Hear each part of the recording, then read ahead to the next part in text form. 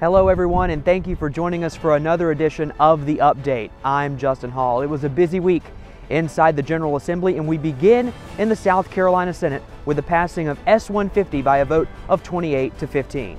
On Tuesday and Wednesday, senators continued to debate the bill that was introduced by Senator Tom Davis of Beaufort.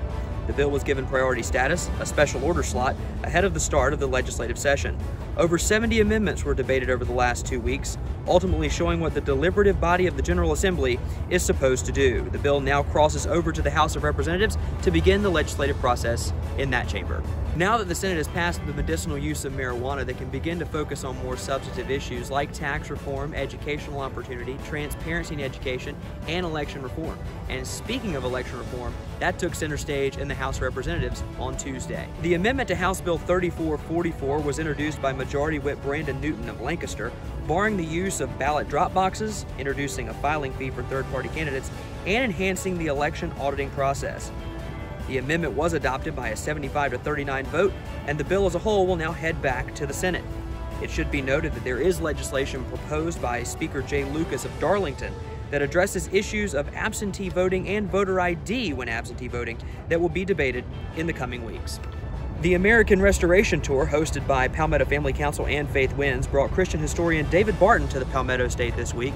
Over the course of 3 days, 2,500 Christians gathered across 5 different cities around the Palmetto State to learn about the true biblical foundations of America's founding. You can watch the full American Restoration event at Florence Baptist Temple on the Palmetto Family Council Facebook page. Decisions are made by those who show up. And if you are one of the ones who is willing to show up, it's an important thing for you to know where you are on the issues, what the Bible says about them, and what you can do about them. People tell you, oh, that Christian history is a myth. Bless their heart. They don't know what they don't know. If you look at America as a nation, we're one of 193 nations in the world. Now, of the 193 nations, every one of them has a form of government. The Bible lays out 7 different forms of government you see in the Bible. The Bible has some that says are really bad, some that says are really good. And so in our form of government, we wrote our Constitution in 1789. That's the only Constitution we've ever had. It's interesting to see how many constitutions other nations have had in that same period of time. Imagine living in nations like France where you've had 15 constitutions while we've had 1. All these other nations, look how often they have turnover and instability and turmoil, and we kind of think stability is just kind of natural for nations. It's not natural for nations. It doesn't matter whether you're an enemy or a friend. For more information on all of these issues, be sure to download and listen to the Palmetto Family Matters podcast and subscribe to the Palmetto Family Council weekly newsletter update.